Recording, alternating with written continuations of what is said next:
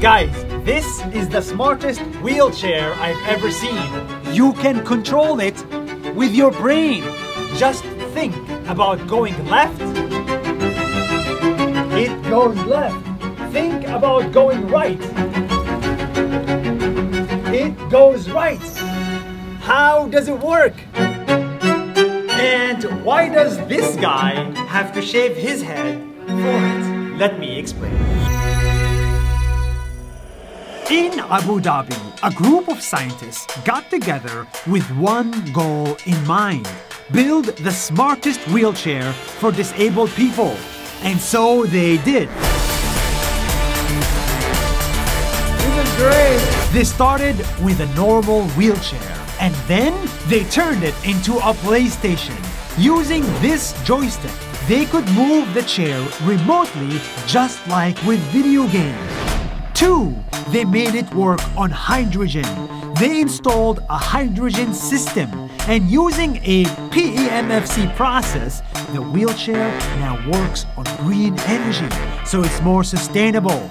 We are using hydrogen because it's a green energy. You don't really need to recharge because the hydrogen, the fuel itself is recharging the battery. Just change the tank or refill it, that's it. You run again.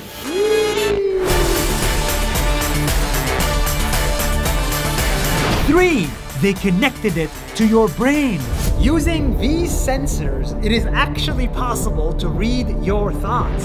So you just look at the command and think about it. The wheelchair knows what you're thinking and it moves by itself.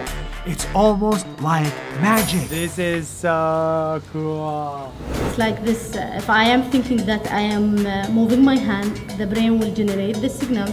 And if I am really moving my hand, the brain will generate the same signal.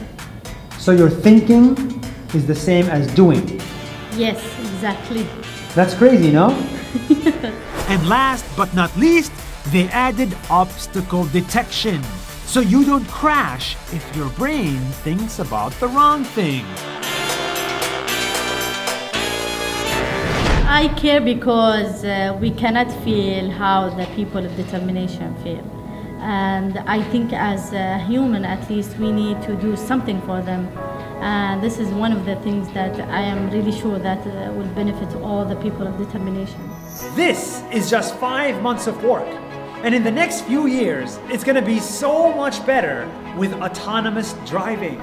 If you are disabled, you can just think about going to the bathroom and the wheelchair will take you there automatically.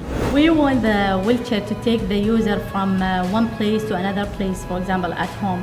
So if the user wants to go to the kitchen, for example, he can focus on the visual cues that refer to the kitchen and the screen, and the wheelchair will drive the user autonomously to the kitchen.